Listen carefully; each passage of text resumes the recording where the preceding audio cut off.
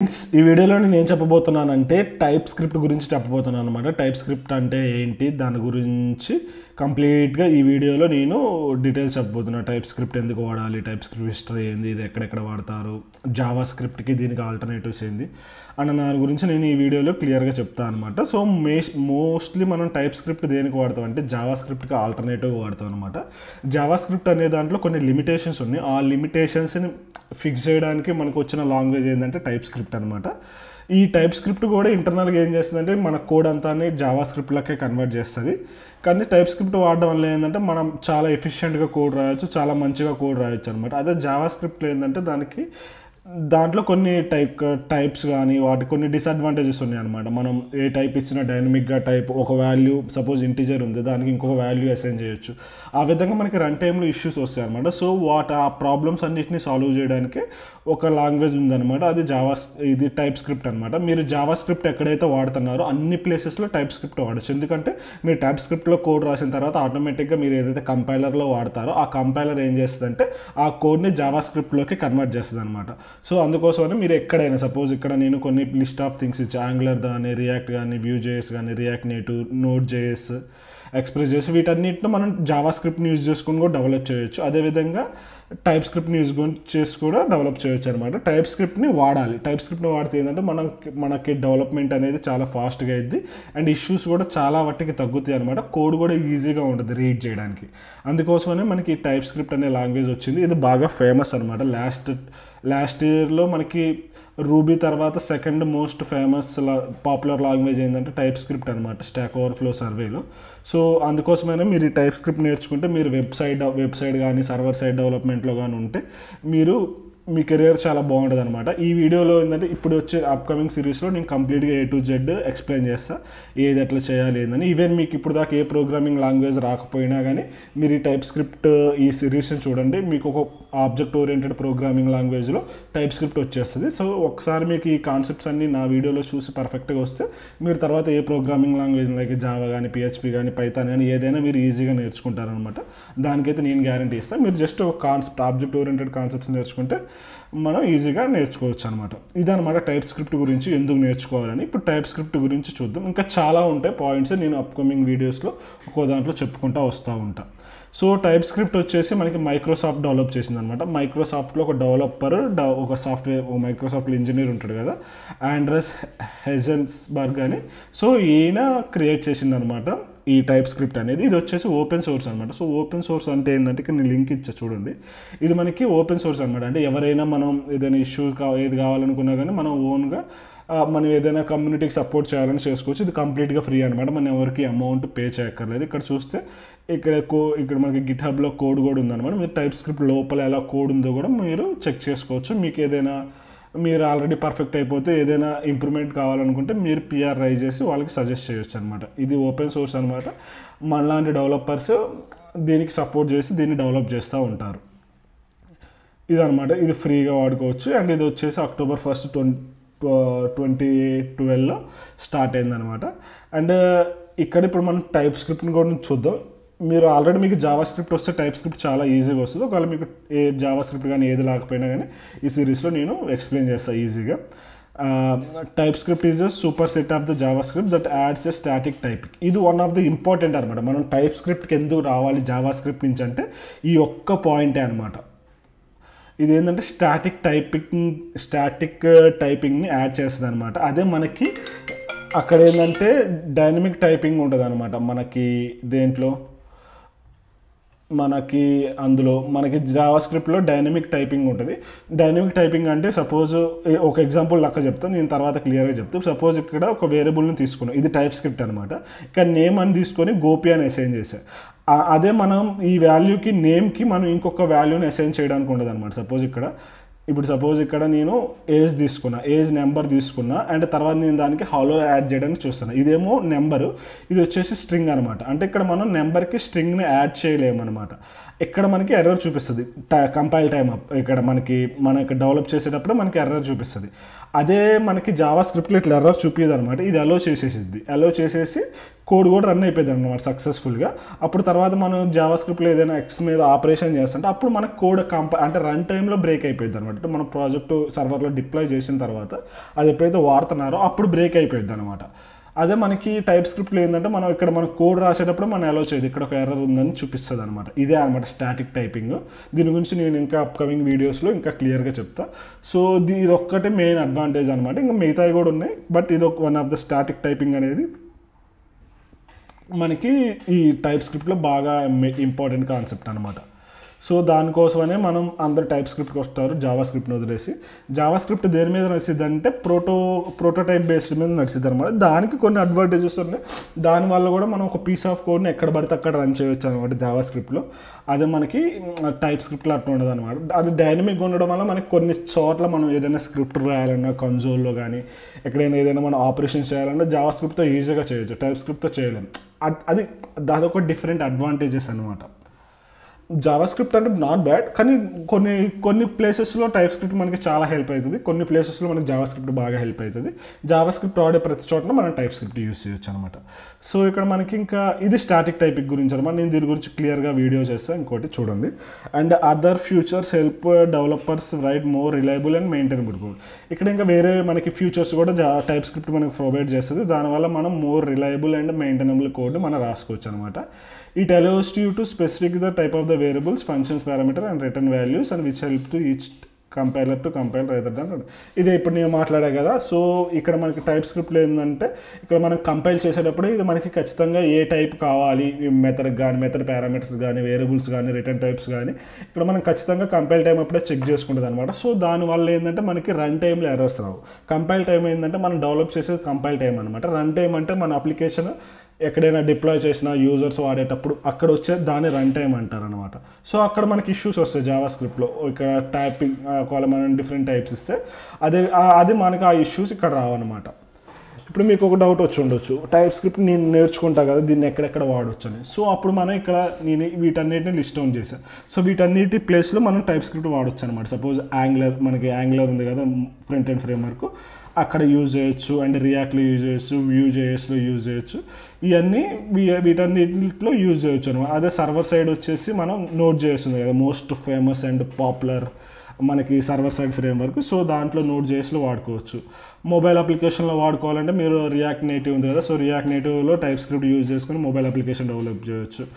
వెబ్సైట్స్కి డెస్క్టాప్స్కి వచ్చేకల్లా electron use చేసుకుని desktop application చేసుకోవచ్చు. Game డెవలప్మెంట్లో బ్యాకెండ్లో Nest.jsలో కానీ Express.jsలో కానీ ఇవన్నీ యూజ్ చేసుకోవచ్చు.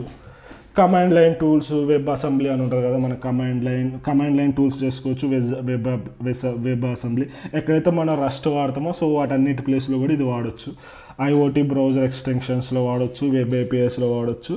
ఇట్లా స్టాటిక్ సైట్ జనరేటర్. సో వీటన్నిటిలో మనం ఈ టైప్ స్క్రిప్ట్ అనేది యూజ్ చేయొచ్చు అనమాట. మీరు టైప్ స్క్రిప్ట్ నేర్చుకుంటే వెబ్ సైడ్ సర్వర్ సైడ్ ఎక్కడైతే జావా స్క్రిప్ట్ వాడుతున్నారో అన్ని చోట్ల మీరు టైప్ స్క్రిప్ట్ వాడచ్చు. ఇప్పుడు కూడా అందరు మైగ్రేట్ అవుతున్నారు. సపోజ్ ఇప్పుడు యాంగ్లర్ చేసే వాళ్ళు కూడా వాళ్ళు జావా స్క్రిప్ట్తో చేయొచ్చు, టైప్ స్క్రిప్ట్తో చేయొచ్చు. ఇప్పుడు లేటెస్ట్ చేసే వాళ్ళందరూ టైప్ స్క్రిప్ట్తో చేస్తారనమాట. ఇవి Node.js కూడా మనం టైప్ స్క్రిప్ట్తో చేయొచ్చు, జావా స్క్రిప్ట్తో చేయొచ్చు. అందరూ ఇప్పుడు టైప్ స్క్రిప్ట్తో చేస్తున్నారు అనమాట. సో ఆ విధంగా మీరు నేర్చుకుంటే చాలా ప్లేసెస్లో మనం యూజ్ చేసుకోవచ్చు అనమాట. అండ్ ఈ టైప్ స్క్రిప్ట్ అఫీషియల్ వెబ్సైట్ వచ్చేసి ఇక్కడ నేను ఇచ్చేసాను. ఇక్కడ ఇది కూడా చూడండి, ఇది అఫీషియల్ వెబ్సైట్ అనమాట. సో ఇక్కడ మనం చూసుకోవచ్చు. ఒకవేళ మీరు ఏదైనా ప్రాక్టీస్ చేసుకోవాలనుకున్నా కానీ ఇక్కడ మనకి ప్లే గ్రౌండ్ అని ఒకటి ఉంటుంది. సో ఈ ప్లే గ్రౌండ్లో మనం ఇక్కడ మా టైప్ స్క్రిప్ట్ కోడ్ రాసేసుకొని ఇక్కడ రన్ అని క్లిక్ చేస్తే మనకి ఇక్కడ అవుట్పుట్ వచ్చేస్తుంది అనమాట. ఇక్కడ మీరు చేసుకోవచ్చు. అండ్ ఇక్కడ మనకి వెబ్ బుక్లు, హ్యాండ్ బుక్స్, సో ఇక్కడ మన చాలా ఎగ్జాంపుల్స్ ఉన్నాయి. సో వాటన్నిటిని కూడా మనం చెక్ చేసుకొని రాసుకోవచ్చు అనమాట. వీటన్నిటిని కూడా మీకు ఒకసారి అఫీషియల్ వెబ్సైట్ కూడా చూడండి, మీకు హెల్ప్ అవుతుంది, కొంచెం నాలెడ్జ్ వస్తుంది. అండ్ ఇక్కడ మనకి ఇప్పుడు కొన్ని ఫ్యూచర్స్ గురించి మాట్లాడుకుందాం టైప్ స్క్రిప్ట్లో. సో స్టాటిక్ టైపింగ్ అనేది ఆల్రెడీ మాట్లాడుకున్నాం కదా ఎగ్జాంపుల్. సో ఇది ఏదైనా ఒక పర్టికులర్ టైప్ని మనకి ఖచ్చితంగా ఉండాలని చెప్పిద్ది అనమాట. నెక్స్ట్ ఏంటంటే టైప్ ఇంటర్ఫిరెన్స్ అంటే ఏంటంటే ఒకవేళ సపోజ్ స్టాటిక్ టైపింగ్ ఇలా మనం వేయకపోయినా ఆటోమేటిక్గా కంపైలర్ డిటెక్ట్ చేస్తుంది అనమాట. సపోజ్ ఇక్కడ నేమ్ అనేది అది ఆటోమేటిక్గా స్ట్రింగ్ లెక్క కన్సిడర్ చేస్తుంది. ఏజ్ వచ్చేసి ఆటోమేటిక్గా అది నెంబర్ లెక్క కన్సిడర్ చేస్తుంది అనమాట. సో మనం no need to worry about it అనమాట. ఆటోమేటిక్గా టైప్ ఇంటర్ఫిరెన్స్ అనేది ఇన్ఫిరెన్స్ అనేది ఆటోమేటిక్గా మనకు వచ్చేస్తుంది. తర్వాత టైప్ ఇన్ఫరెన్స్, ఇక్కడ వచ్చేసి అంటే ఇంటర్ఫేస్ అంటే టైప్ అండ్ నోటేషన్. సో దీనివల్ల ఏంటంటే మనకి సారీ ఈ పాయింట్ ఇక్కడ కాదు,